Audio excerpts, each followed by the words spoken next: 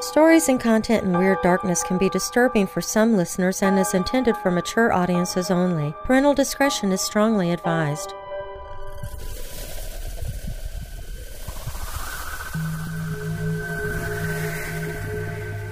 In 2015, a British court sentenced John Thompson Glover to 3 years in prison for hiding cameras in a school to film pupils when they were undressed. The judge described him as essentially a good man, brought low by the demons that possess him. Of course, the judge did not mean that Thompson Glover was literally a victim of demonic possession, and if he had been, he should not have been held responsible for his actions. Demonic possession is often used metaphorically like this. Indeed, we are more likely to encounter the idea in this sort of context than in any other. Yet the potency of the expression relies on the long tradition of belief in actual demonic possession. The phenomenon can be traced through history and around the world, and for many religious groups, the idea of demonic possession as a literal and terrifying event is very much alive. It has changed little over the centuries, except for one way. It's no longer just the religious who take it seriously. Now, a licensed psychiatrist and college professor says without equivocation that yes, demonic possession is real. I'm Darren Marlar, and this is Weird Darkness.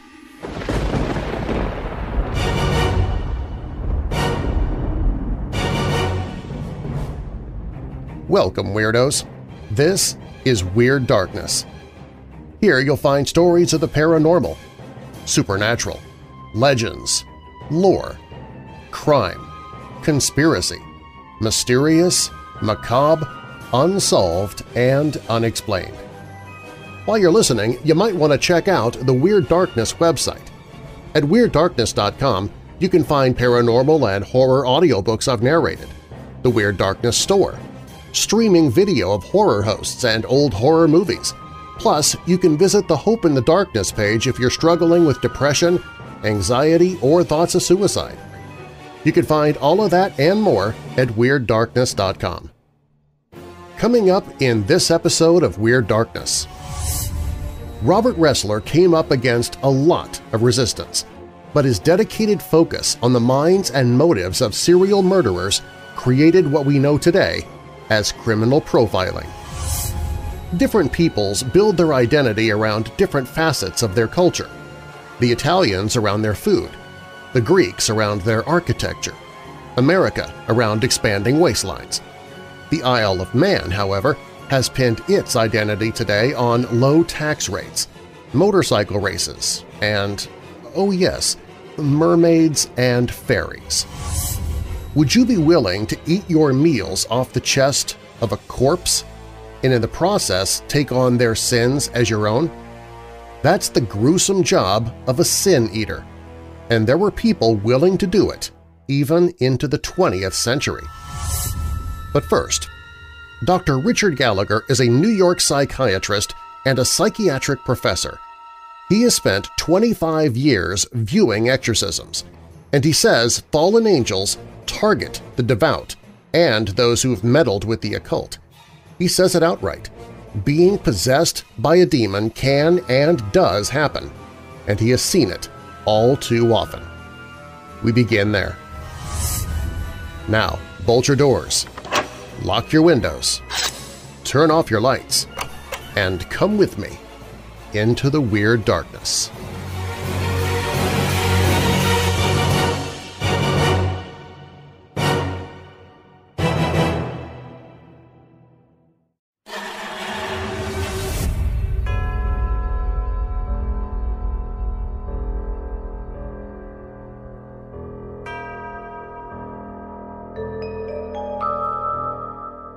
He's heard the voices speak in ancient Greek.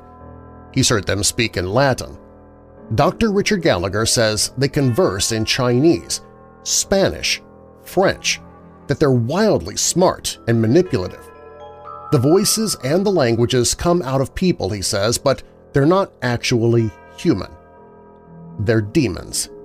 They're real, and so is evil, he says. Demonic possession exists, and he has seen it firsthand. They're fallen angels, Dr. Gallagher tells a reporter. This is what I literally believe. They're extremely bright. They're much brighter than humans. They've been around for millennia, so they speak all languages. I've heard them speak Chinese. I've heard them speak ancient Greek, which I studied, says the former Princeton Classics major. I've certainly heard them speak and understand Latin. The spirits do it, the psychiatrist says, probably to freak you out or to show off, to boast. The most striking thing about Dr. Gallagher before he starts to describe demons is his imposing 6'5" frame as the psychiatry professor stands in the doorway of his office in suburban New York. He is reservedly polite in the small space where greeting cards sit on a table and family photos adorn a window ledge, and he beckons to a low couch adjacent to a desk laden with files and papers. The window is bookended by shelves of psychiatry and medical journals and books. In his 60s now, Dr. Gallagher's long limbs are clad in a blue blazer and khakis.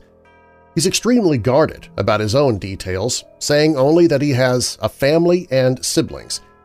He estimates he has treated 25,000 patients over the years. Not one walked through his door was actually possessed. Instead, the cases he's seen of possession and oppression, which is different and involves demons harassing an individual rather than taking control of them, he says, have all been referred to him, usually by exorcists. He's not even sure how it started a quarter century ago. I didn't volunteer, particularly, to get involved in this stuff, evaluating people for possession, demonic attacks, says the New York native, who was writing a forthcoming book about the subject and his experiences called Demonic Foes – Experiences of a Psychiatrist in the World of Exorcism. I was just asked to do it, and maybe people thought I was open-minded or whatever. Probably people knew that I was a practicing Catholic, but I never volunteered for it, and, you know, slowly I just began to be thought of as sort of an expert. The first case he saw involved a victim of oppression, a Hispanic housewife and mother from the American West who was being assailed by demons. She was an incredibly devout and charitable Catholic, Dr. Gallagher claims, but that exact holiness can sometimes open the door for an attack by evil. She and her husband both swore that she would be lying in bed and all of a sudden she would have the feeling of being assaulted by evil spirits and bruises would appear on her body. So I needed to do a medical workup, Dr. Gallagher says. I needed to make sure she didn't have some clotting difficulty or something like that. I needed to assess her psychiatrically. She appeared to be a very wonderful, devout, charitable person, he says, calling this woman and her husband salt-of-the-earth people. I just came to believe their story, and I can't say I knew a lot at the time about cases which a lot of people, including myself, tend to call a case of oppression. He explains, in possession, an evil spirit controls that person, takes them over, whereas with oppression, people use different terms for it. Some people use the term vexation. That indicates an attack by an evil spirit on an individual, but the evil spirit can't or doesn't take over their personality. It's not random at all. There's almost always a discernible cause. The most common cause is someone has turned to evil or the occult, and paradoxically, it's often when they try to get away from that the demonic world feels they have a hold on that person.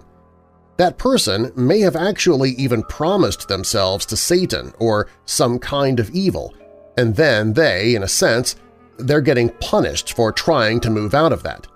That's the most common reason people get attacked. He adds, a lot of it depends on their internal intention. Are they kind of really committed to the occult, as opposed to just kind of playing around with a Ouija board? There are a couple of other categories of people who can get attacked. Very holy people, and there are many stories of saintly people throughout history that had demonic problems, he says. When it came to the middle-aged housewife from the West, he says he believes she was oppressed by evil precisely because she was so holy and was doing incredibly charitable work with people. I think she was attacked because the demon didn't like her level of sanctity. He says all her medical tests were negative. Her blood work was all normal. She didn't appear to have any other medical or psychiatric illness. She just did not appear to be a psychiatrically troubled person at all. She had children. She had a normal family, and so I remember when the priest said to me, "Dr. Gallagher, that's what I thought, but we wanted to make sure that we checked her out medically." I said, "Well, Father, you know I'm pretty skeptical," and he said that's the type of person we wanted. So then he continued to send me things. He and his colleague, who was an ex-Marine, who would also become a prominent exorcist. I actually became very good friends with them. They're both deceased now, but I miss them terribly. Before that first case and his relationship with exorcists and the demonic world, he says he was unaware of the intricacies of possession and oppression. He grew up a devout Catholic, one of 5 children born to an Irish-American lawyer and his homemaker wife. Dr. Gallagher attended weekly Mass with his family and studied at renowned Catholic high school Regis in New York City before being accepted to Princeton. "I didn't know what I wanted to be," he says. "I probably wanted to become a lawyer, a professor, or something. I did like helping people, you know, so when I was at Princeton I had a number of roommates who were pre-med, and I just got interested, intrigued by the idea of becoming a doctor. And I've also read a lot in my life, so I got interested in psychoanalytic ideas. And it just kind of dawned on me that helping people, as well as becoming a professor, would be interesting if I did it as a professor of psychiatry. So that's what I decided to do." He laughs, "I'm the black sheep who became a psychiatrist in an Irish Catholic family." Following Princeton, he played semi-professional basketball in France and taught English at a French high school. Then he trained as a resident in psychiatry at the Yale University School of Medicine, and he's currently on the faculty at New York Medical College and Columbia University Psychoanalytical Institute for Training and Research. It was as his career progressed, however, that his acquaintance with the world of evil spirits intensified. He says he's seen about 4 cases a year, though he has heard of hundreds more, especially at meetings of the Europe-based International Association of Exorcists. He mentions the case of another U.S. housewife, though he does not specify her location. This woman, he gives her the pseudonym of Catherine, as a teenager had dabbled in satanic rituals, and she had kind of promised herself in some fairly foolish way to evil spirits, he says. She did a few grisly things, which I'm not going to go into, but she also, with a couple of friends, they did minor satanic rituals and she became possessed. She was certainly violent when the evil spirit took over, and she had a variety of signs of possession. It took multiple people to hold her down during exorcism. He adds, she had a very odd symptom, which is similar to a case in the Gospels where she selectively couldn't hear certain things. If you said to her, "Catherine, did you go to the store today?" she'd say, "Yes." "What did you buy?" "Meat and potatoes." If you said, "Catherine, did you go to church today?" she would say, "What?" "Catherine, did you go to church or did you pray today?" "Did I what?" Her sense of hearing was blocked. So we had the bright idea – I was with a fellow psychiatrist, we were assessing her, and we had the bright idea, why don't we write it on a piece of paper? So we wrote it on a piece of paper. "What did you do this morning?" And she said, "Well, I drove the car to the gas station. I had to fill up the gas tank." "Catherine, did you pray today? Did you go to church?" And hold it up on a piece of paper. Do you know what she said to me? She said, "Dr. Gallagher, why are you doing this?" I said, "What do you mean? Why are you showing me a blank piece of paper?" Now, the obvious motive there was to prevent her from being able to talk about anything spiritual, get the help that she needed, get the solace and spiritual support she needed. The evil spirits take hold of people, he says, because they truly hate God and humans. We have the ability to love and turn to God. They don't. They made their choices, and they hate the image of God in human beings, he says. They truly seem to hate human beings. I mean, not only do they want to destroy us spiritually, alienate us from God, but they seem to take almost a sadistic pleasure in destroying us as creatures who can still turn to God, to their enemy, creatures who can also still love, which they don't seem capable of anymore. They've rejected the whole idea of goodness and love in a kind of perverted way. He says the demons exhibit extraordinary powers such as personal knowledge and near clairvoyance. On one occasion, a demon told him how his mother had died, ovarian cancer.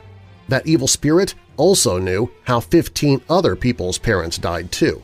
It wasn't just me. On another occasion, a demon told him exactly what a priest was wearing, though the clergyman was nowhere near Dr. Gallagher and the possessed person speaking. In a different case, Gallagher was also personally addressed. I had a demon say to me, "How's that book going? It won't do any good." That's when I was first thinking of writing a book. So I've had demons come and they've said they hate me. But again, I think they hate all Christians. They certainly put more of their energy in saying how they hate the exorcist. That's their real target, not me. He tells another story of a woman in her 30s, a member of a Satanist cult who was thinking about leaving, which is when the evil spirit took over her body. This woman was in the back of a car once, and I was with the exorcist, and she went into a trance, he says. She was unequivocally possessed, and I heard her in the back seat of the car. She came out with some vile stuff, "Leave her alone, you effing priest," that sort of thing. And this went on for about 5 minutes. Then she came out. She had no remembrance of it at all. He continues, "I never went to her exorcisms because I was busy, but the priest would invite me to come to the exorcism. I wasn't around here, and I'm on the telephone line. This is a landline with the priest at the time, and he says, 'You know, Rich, can you make this exorcism session?' And then, during that phone conversation, and this woman was hundreds of miles away, that same voice came in on the phone and it said, 'Leave her alone, you effing priest. She's ours, she's not yours.'" And I did hear that. That was creepy. He says that despite his work and beliefs regarding demons and possession, he has never felt particularly harassed or discriminated against, because Americans tend to be kind of a tolerant, pluralistic people. In the larger society, it's not a fringe belief, he says. This is actually a mainstream belief. Opinion polls show that probably about 60% and upwards, probably about 70% of America, believe in the devil, and the majority of Americans believe in evil spirits, and demons have some ability to directly attack human beings. People will sometimes say to me, "How do you feel about talking about a fringe belief?" I say it's not a fringe belief. I'm more mainstream than skeptics. The other thing about skeptics is, the extreme skeptics, they've never seen a case. They come up with all kinds of cockamamie theories. They say, "Well, you know, this person heard Latin babbled as a kid." But it's kind of absurd. The demon is speaking fluent Latin and is understanding fluent Latin, and many of these people are not even Catholic, didn't even go to church as a kid. He adds, "I understand believing in evil spirits is not a very comforting belief, and it has implications that, you know, we don't want to accept. Having said that, and there's plenty of alternate theories, I don't think that those theories usually hold water. And when you've seen some of these cases, you realize that this is clearly not something that could be explained by psychopathology or trickery or anything like that." And, despite having witnessed evil and his interactions with demons, he says he's not particularly worried that they'll come after the psychiatrist himself. He's bolstered by his faith and the faith of others. "I have a lot of people praying for me," he says. "I'm not seeing the devil everywhere," he explains, adding, "I always tell people it's an equal mistake to see the devil everywhere as to deny the devil exists." The book Dr. Gallagher was writing was actually released under the title Demonic Foes: My 25 Years as a Psychiatrist Investigating Possessions, Diabolic Attacks, and the Paranormal by Harper One Press. I'll place a link to the book in the show notes if you're interested. And if you're interested in knowing more about demons, I narrated the book 20 Commonly Asked Questions About Demons by Daniel C. Okapara, and I'll place a link to that in the show notes as well.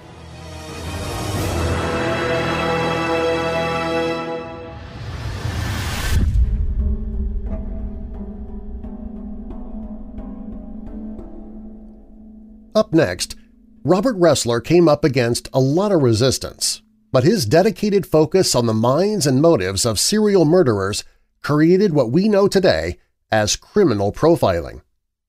Also, different peoples build their identity around different facets of their culture. The Isle of Man has pinned its identity even today on mermaids and fairies. These stories and more when Weird Darkness returns. Hey Weirdos! Have you signed up for the Weird Darkness email newsletter? It'll keep you up to date on what's happening with the podcast, when our next Weirdo Watch Party will take place. You can see when the next sale in the Weird Darkness store is scheduled, and more. Sign up for the Weird Darkness email newsletter for free at WeirdDarkness.com.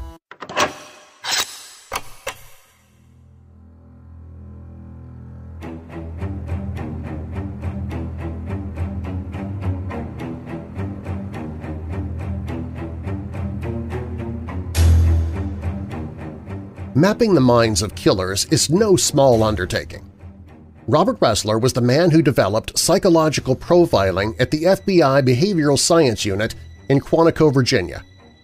Along with his colleague John Douglas, he was involved in some of the highest-profile serial killer cases in American history, including John Wayne Gacy, Ted Bundy, and Jeffrey Dahmer. Robert Ressler became fascinated by the act of murder and how one individual can take the life of another at an early age. He was a 9-year-old boy in Chicago, Illinois at the time of the 1946 lipstick killer case where 2 women and a young girl were abducted and murdered in the city. Young Ressler and his friend created their own detective group to catch the culprit. The case was dubbed the Lipstick Case due to a message scrawled at one of the crime scenes. The killer appeared to be appealing for help to forcibly stop his murderous spree as he was unable to stop himself. William Hirons was arrested at the age of 17 and confessed to each crime, although today there are some serious doubts over the validity of his confessions. For Ressler, this case sparked his lifelong intrigue into the minds of serial killers and the opportunities psychological profiling presented. The questions of why they did what they did – was it an irresistible urge that they could not control, or do they make the active choice to kill, were questions he could not put aside. These were the questions he spent a lifetime trying to answer. After graduating from Michigan State University with a Bachelor of Science degree in 1962 and a Master of Science degree in 1968, Ressler joined the U.S. Army as a military investigator and learned how to catch criminals. During his time in the Army, he served as a criminal investigation supervisor and military police operations and intelligence officer, where he was awarded a number of medals and awards for his outstanding service. Upon leaving the Army at the rank of major, he joined the FBI in 1970. Robert Ressler had a desire to combine psychology with criminal cases in an attempt to gain an understanding of the mind of criminals. The motives of a killer became his focus. He was determined that if we could have a better understanding of the motives behind a murder, we would have a better understanding of such crimes and the people who commit them. The notion of psychological profiling was born. At that time, psychology was not as well received as it is today, particularly not in a criminal sense. Evidence and forensics were the center of attention, not theories and possibilities regarding the minds of murderers. Ressler pressed forward regardless and continued to focus his attention on serial killers, calling his methods criminal profiling. In 1974, he received a promotion to Supervisory Special Agent and was assigned to the Behavioral Science Unit at Quantico. William Webster was the head of the FBI at that time and sat down to listen to Ressler's ideas. Webster believed in him and believed his ideas for chasing killers through psychology were worth investing in. The basis of profiling for Robert Ressler was the creation of a psychological portrait of a murderer, and a dedicated program was set up to do just that. By 1978, Ressler had built up a team within the behavioral science unit. They began to apply psychological theory, victimology, and crime scene analysis across difficult criminal cases to generate a profile of the person responsible.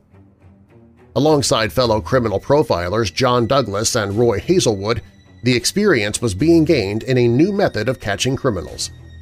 Upon reflection, police officers and criminal investigators had been using profiling techniques for many years without realizing it. The visual analysis of a crime scene, the logical sequence of events, the presence or absence of certain characteristics all have been used to help understand a criminal and their motives.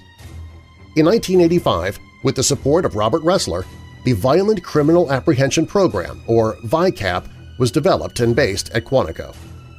A system which would collect and collate information on violent crimes across the country, allowing connections between crimes and criminals to be made. Robert Ressler has spent many hours exploring the minds of those who kill. In an ambitious project with John Douglas in the late 1970s, a series of interviews were carried out with some of the worst serial killers known in American history. The aim was to gain information on their lives and their personalities to see what could be matched with their crimes and how they carried them out. In total, they interviewed 36 serial killers, and the data from this study formed the basis of their theories on organized and disorganized killers, with personality types and behavioral traits also being gleaned from the information discovered during those interviews. When the case of John Wayne Gacy broke in Chicago, Illinois in 1978, Robert Ressler offered his assistance to the local investigators, realizing that this was an opportunity to test some of the psychological profiling theories. John Wayne Gacy was responsible for the murders of at least 33 young men between 1972 and 1978. Operating in and around Illinois, Gacy would lure his victims back to his home where he would strangle them to death. He buried 26 victims underneath his house and a further 3 victims in his garden. The remains of his final victims are thought to have been dumped in a nearby river. John Wayne Gacy was a community-spirited man, often dressing up as a clown to entertain the local children, earning him the nickname Killer Clown once his murders were discovered. Serial killers who are organized tend to show planning, forethought, and cunning, and are able to maintain full control over their lives and how they appear to those around them. A profile which very much fits the character and activities of John Wayne Gacy. Gacy was put on trial in February 1980, charged with 33 murders. He claimed he had multiple personality disorder and could not be held fully responsible for his actions. The jury, however, felt he was sane and found him guilty of all 33 charges. John Wayne Gacy was sentenced to death for his crimes, and he was executed by lethal injection in Illinois at the age of 52 years old. Gacy's claim in his trial that it was in fact his alter ego who had committed the murders highlighted to Robert Ressler that even the most organized of criminals can become disassociated from their crimes. It confirmed a controlled man who can function normally in society can also be the most dangerous. Robert Ressler had the opportunity to interview Ted Bundy directly, one of the first criminal investigators to do so, and found him to be one of the most intelligent and narcissistic criminals he had ever come across. Theodore Robert Ted Bundy kidnapped, raped, and murdered as many as 36 young women between 1974 and 1978 across Colorado and Florida. Just before his execution in 1989, Bundy confessed to 30 murders, but the true count of his victims remains unknown. There's even been speculation for many years that 15-year-old Ted Bundy may have been responsible for the disappearance of 8-year-old Anne Marie Burr, who lived in the same Tacoma, Washington neighborhood in 1961. The very popular and now well-known book, The Stranger Beside Me, by crime writer Ann Rule, who knew Bundy personally, describes a sadistic man who enjoyed holding power over women and inflicting pain on others. Bundy used his intelligence, good looks, and charm to lure his victims who had no reason to fear this well-spoken and polite man. He also appeared to be very good at targeting victims who were the most vulnerable. Robert Ressler reported he still felt uncomfortable years later about the conversations he had with Ted Bundy, never feeling he was able to understand Bundy, and in fact felt concerned Bundy understood more about him than the other way around. Bundy offered to come to the FBI and teach classes about his crimes and motives, an offer which the FBI refused. According to Robert Ressler, Ted Bundy was a master of his game. In February 1975, Ted Bundy was tried for the kidnapping and assault of Carol DeRoche, one of the few women who had been able to escape Ted Bundy alive. Found guilty, he was sentenced to 1 to 15 years in prison. Now known to authorities, connections began to be made to a number of unsolved homicides. In 1977, he faced his first murder charges and elected to defend himself. During a preparation hearing at Pitkin County Courthouse in Aspen, he managed to escape and continued on the run for 8 days before being recaptured. While awaiting the start of his trial, Bundy made a second escape in 1978, which saw him travel to Florida and attack 4 young female students, killing 2 of them at Florida State University. From there, he went on to kidnap and murder 12-year-old Kimberly Leach before he was recaptured by police and returned to his prison cell. Ted Bundy received the death penalty 3 times over for these murders, and in 1989 he was executed in the electric chair at Florida State Prison. In 1991, police made a discovery in a small Wisconsin apartment that shocked them to the core. A quiet 31-year-old man by the name of Jeffrey Dahmer had been killing men and keeping their body parts. 32-year-old Tracy Edwards had accompanied Dahmer back to his home that evening, unaware of his new friend's intentions. Edwards had fled the apartment reciting a terrifying tale to police of being captured and held by Dahmer and subjected to abuse. Returning to the apartment with the police, Dahmer was found rocking and in a state of disassociation, just as Tracy Edwards had left him hours earlier. Upon searching Dahmer's apartment, attending police realized they had a serial killer on their hands, and he'd been operating for some time. After Dahmer's arrest, Robert Ressler was asked to interview him with the idea of testifying for his defense, based on an insanity plea by his lawyers. Ressler was intrigued by the case, the details of which seemed incomprehensible and unlike any case he had seen before. Jeffrey Dahmer had killed and dismembered 17 men and boys between 1978 and 1991 in Wisconsin. He had taken photographs of many of his victims' remains and engaged in necrophilia and cannibalism, keeping his victims' body parts all over his apartment. Robert Ressler was very surprised at the demeanor of Dahmer and his willingness to openly talk about his crimes, his motivations and feelings, and the reasons why he committed the horrific acts that he had. He felt Jeffrey Dahmer was not of sound mind at the time of his crimes. He lived in a fantasy world where he wanted to have a compliant and submissive partner. Dahmer, according to Ressler, was emotionally driven to commit his crimes, and once an individual was in his apartment, he was unable to stop himself from trying to achieve his aim and keep this person with him. Dahmer invited Ressler into his mind and opened the door to a hidden world of thoughts, feelings, and emotions behind his killings, which Ressler was able to access for the first time.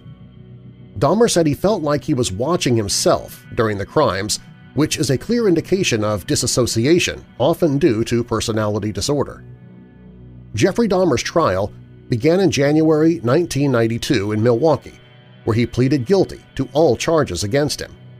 His defense team argued Dahmer was insane and could not be held responsible for his actions. A number of psychiatrists and psychologists testified in Dahmer's defense, advising of borderline personality disorder and schizopath personality disorder. The prosecution disagreed and called in forensic psychiatrist Dr. Park Dietz, who testified he did not believe Dahmer was insane or that he was suffering from mental illness at the time of his crimes. In February 1992, Jeffrey Dahmer was found to be of sound mind and found guilty of the 15 murders he was charged with. He was sentenced to life imprisonment. The state of Wisconsin had abolished the death penalty in 1853, with no chance of parole.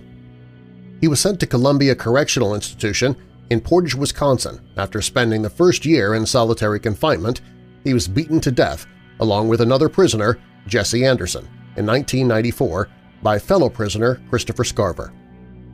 Jeffrey Dahmer was Robert Ressler's first example of an organized killer who lost control in a psychotic episode, and it changed the direction of his psychological profiling in the future.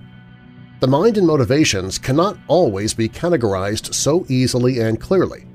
The case of Dahmer also highlighted how the most brutal and horrific of killers could be the man next door, a family member, a friend, or a colleague. Without the work of Robert Ressler and his colleagues, the insights we've gained into the minds of those who kill may never have moved forward. Ressler retired from the FBI in 1990 after 20 years of service. He continued to provide teaching and education in the field of criminology, psychology, and psychological profiling. He also authored a number of books on the subject. Robert Ressler died in May 2013 of Parkinson's disease at the age of 76 years. Criminology, specifically forensic psychology and psychological profiling, have developed and grown into a field in its own right, with the potential to provide us with understanding and knowledge into that question Robert Ressler had as a 9-year-old boy. What makes a man kill his fellow man? If this question can ever be fully answered, the possibilities for preventing a criminal from becoming a serial offender or even intervening before the act at all becomes an ever closer possibility.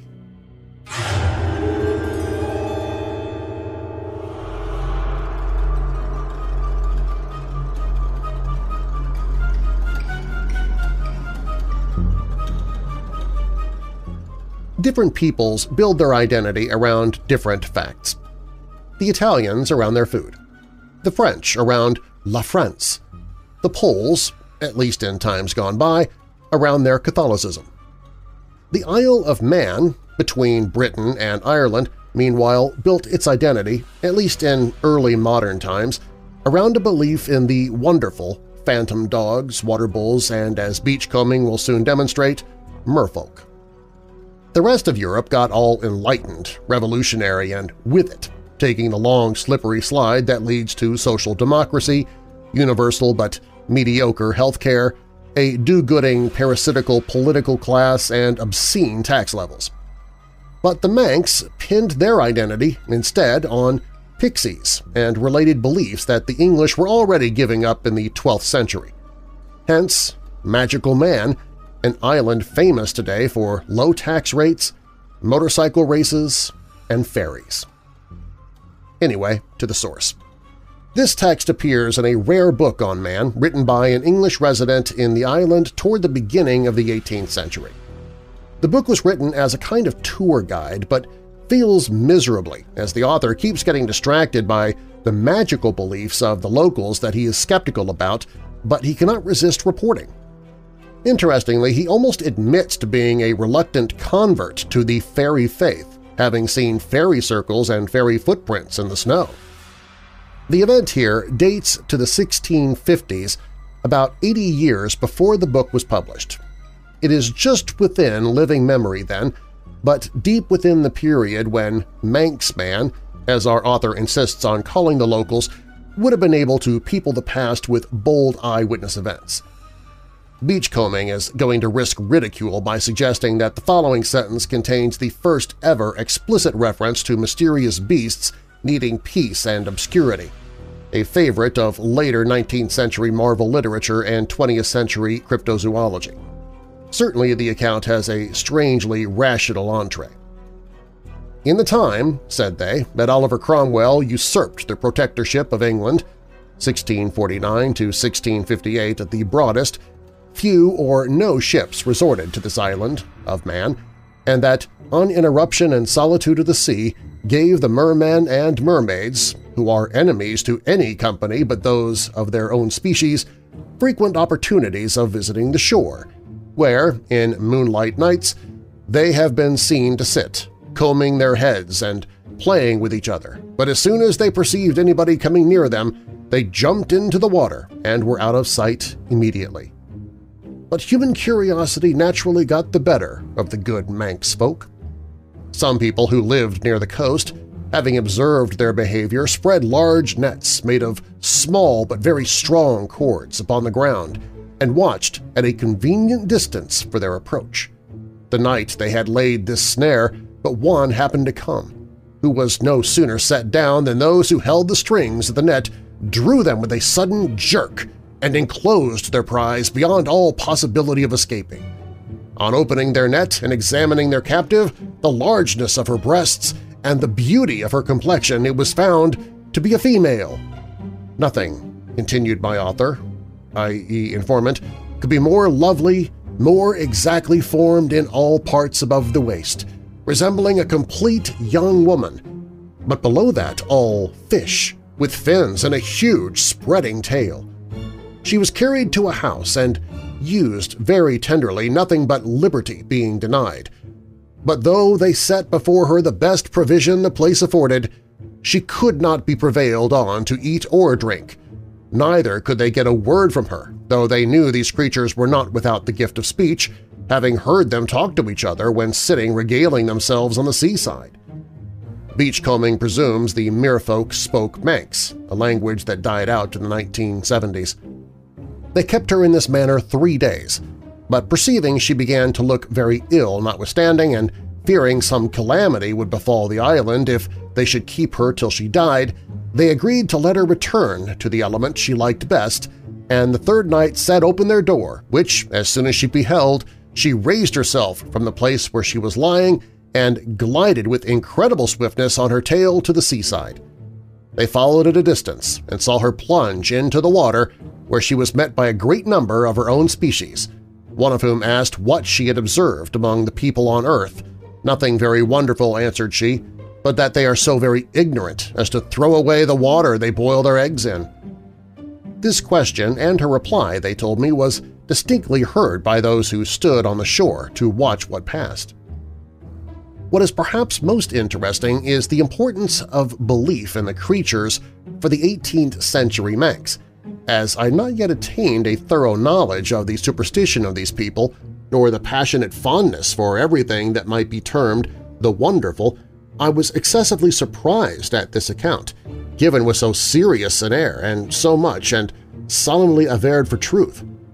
Indeed, the locals were not happy at our author's skepticism. I perceived they were not a little disgusted at my want of faith. Beachcombing hates Baroque capitals and has normalized the English in this passage. However, he left that final word in its virgin F form. Mermaid stories have never done anyone any harm, and Beachcombing hopes to come soon to Barnum's Monstrosity and Carmichael's Hebridean Mermaids.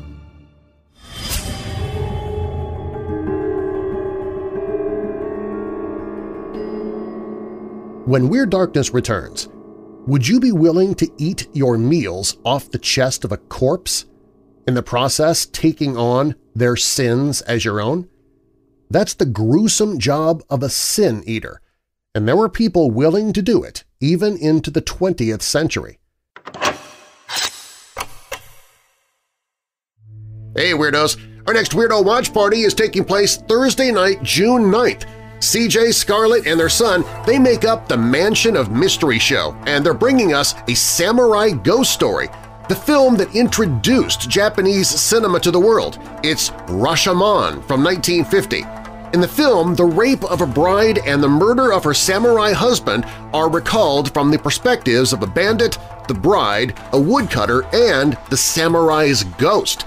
We're having a party this time on a Thursday night, just to see how dedicated some of you weirdos are. The Weirdo Watch Party's always free, so grab your popcorn, candy, and soda and jump into the live chat as we watch a classic presented by Mansion of Mystery, 1950's Rashomon.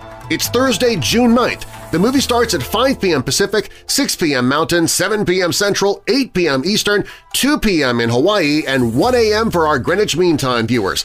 You can find a trailer for the movie and also watch horror hosts and B-horror movies all day long every day of the year on the Weirdo Watch Party page at WeirdDarkness.com.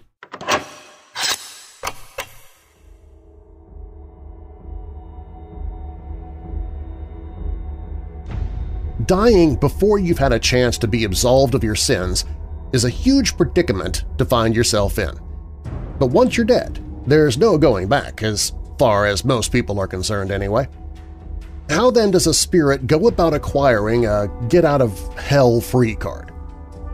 In 18th and 19th century Scotland and Wales, the doorway to deliverance came by way of Catholic sin-eaters. The term is as literal as it is figurative. Sin-eaters were tasked with actually eating a meal off a corpse's chest. In doing so, they symbolically consumed the sins of the deceased, thereby taking them on themselves. However, rather than being seen as a selfless and heroic act, eating someone's sins was looked upon with horror, and the sin-eater was basically ostracized, at least until they were needed again, for being a rancid, crime-accumulating plague. Death, as everyone knows, is a profitable industry that's as reliably eternal as, well, death itself. So is the church, of course, but back in the day, the latter was really serious about eliminating industry competition. As OMG Facts explains it, the Roman Catholic Church viewed sin-eaters as competition, an obstacle to its efforts to establish a monopoly on the sin-absolving industry. That meant sin-eaters had to avoid church authorities at all costs or face execution. It didn't stop there either. Authorities apparently employed fascist-like techniques for ensuring 100% domination in the form of doling out harsh punishments to families who sought the services of sin-eaters. Fortunately, however, these repercussions were hard to enforce, as sin-eating ceremonies were often performed clandestinely, under the radar. Even though sin-eaters were looked upon with abject horror, they still provided a valuable service, and people knew it. That's why, as Wikisource explains it, each village had its own official sin-eater, to whom notice was given as soon as death occurred.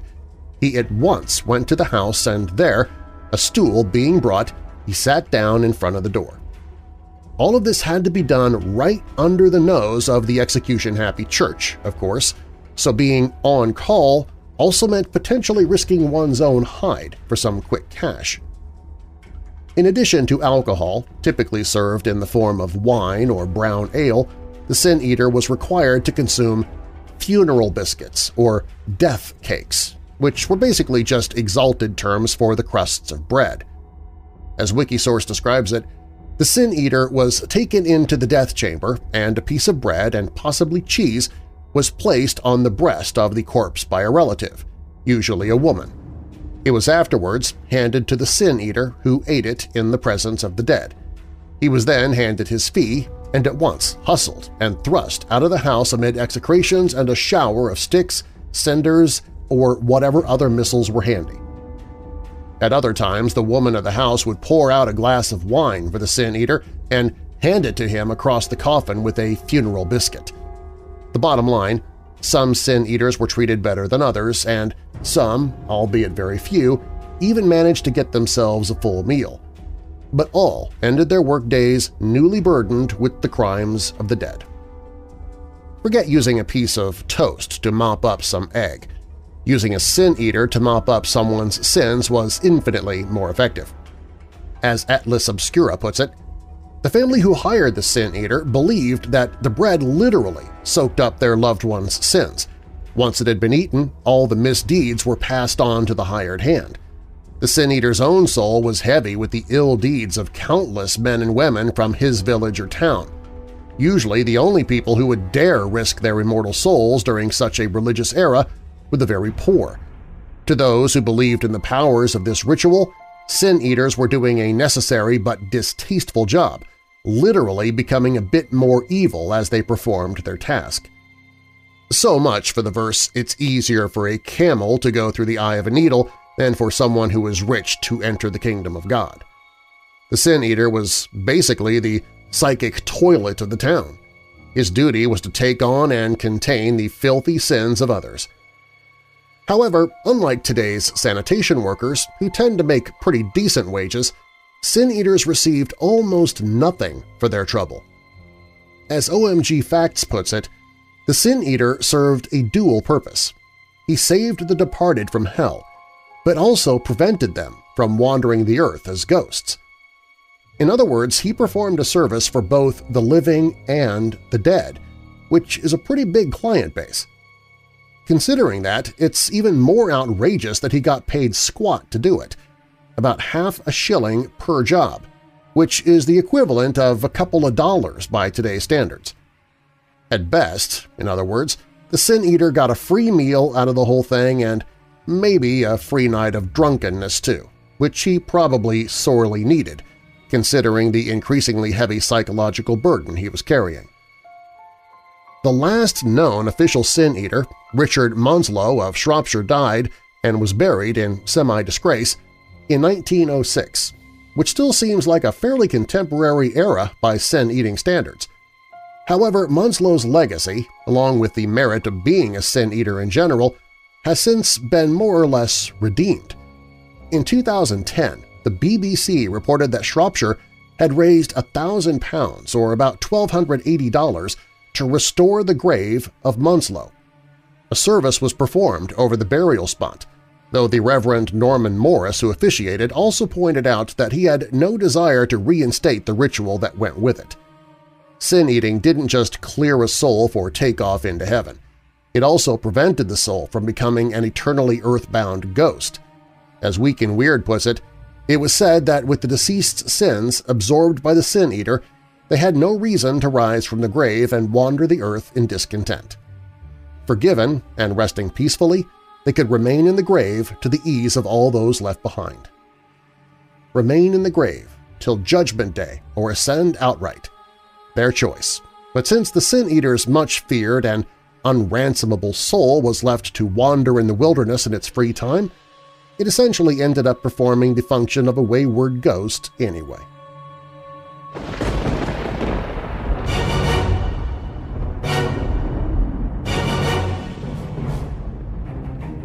If you made it this far, welcome to the Weirdo family. If you like the podcast, please tell your friends and family about it however you can and get them to become weirdos too. And I greatly appreciate you leaving a review in the podcast app you listen from. That helps the podcast get noticed. Do you have a dark tale to tell of your own? Fact or fiction, click on Tell Your Story at WeirdDarkness.com and I might use it in a future episode. All stories in Weird Darkness are purported to be true unless stated otherwise. You can find source links or links to the authors in the show notes. A Peeping Tom's Inner Demons is from the book Demonic Possessions – Extraordinary True Life Experiences by C. Torrington. I placed a link to that book in the show notes. Psychiatrist says Demonic Possession is Real is by Sheila Flynn for Daily Mail. The Man Who Created Criminal Profiling is by Fiona Guy for Crime Traveler. Catching Mermaids on Man is from Beachcombing's Bizarre History blog. Would You Become a Sin Eater is by Lisa A. Flowers for Ranker. Weird Darkness theme by Alibi Music. Weird Darkness is a registered trademark. Now that we're coming out of the dark, I'll leave you with a little light. Matthew 6, verse 25. Therefore I tell you, do not worry about your life, what you will eat or drink, or about your body, what you will wear. Is not life more important than food, and the body more important than clothes? And a final thought, from John C. Maxwell.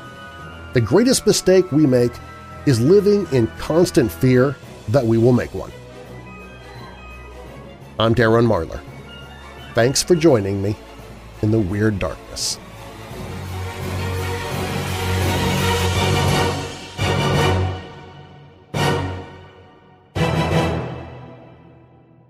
Want to receive the commercial-free version of Weird Darkness every day? For just $5 per month, you can become a patron at WeirdDarkness.com. As a patron, you get commercial-free episodes of Weird Darkness every day, bonus audio, and you also receive chapters of audiobooks as I narrate them, even before the authors and publishers hear them.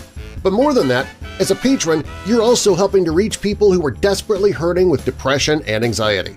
You get the benefits of being a patron, and you also benefit others who are hurting at the same time. Become a patron at WeirdDarkness.com.